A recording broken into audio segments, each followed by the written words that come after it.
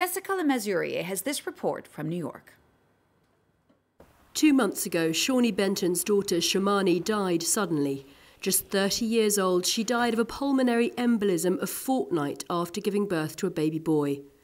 This is the only picture of them, the entire family together. So a few days before she transitioned, there was a concern about her breathing, and she felt okay the next 2 days. And then she had the emergency situation at the house where they live, and she ended up going into cardiac arrest at the house. And then we know how it ended. Within 12 hours, she was gone. Shamani was taken by first responders to the local hospital. The hospital she was in is one of those hospitals that does not get the resources and the funding put into it like other hospitals do. They did a great job with her, but it's in my mind that they didn't have what they needed. It doesn't make sense. She should be here.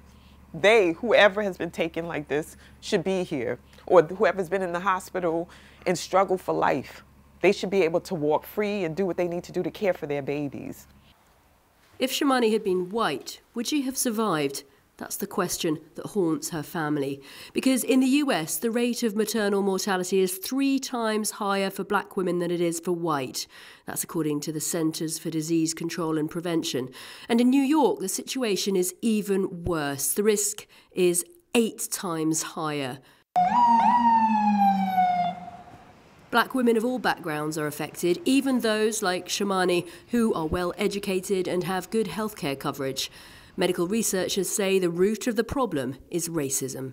Racism was baked into the DNA of this country. And since then, every policy has reflected that history, including the myth that black people don't experience pain like white people, which affects people who are going to give birth and are complaining of pain or may have a complication that is not taken as seriously because simply of the color of their skin.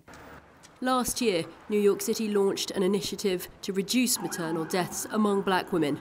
Amongst the measures, more funding for certain hospitals and more training for medical staff to make sure they don't have racial prejudices.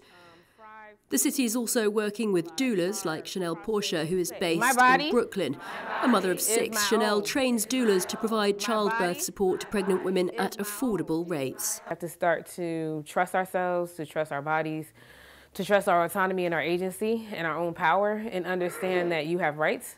And no one can take those rights away from you. It's your body. The issue of maternal mortality among black women has been raised in the 2020 presidential campaign, with Democratic candidates Bernie Sanders, Elizabeth Warren and Joe Biden saying it's time to address the epidemic.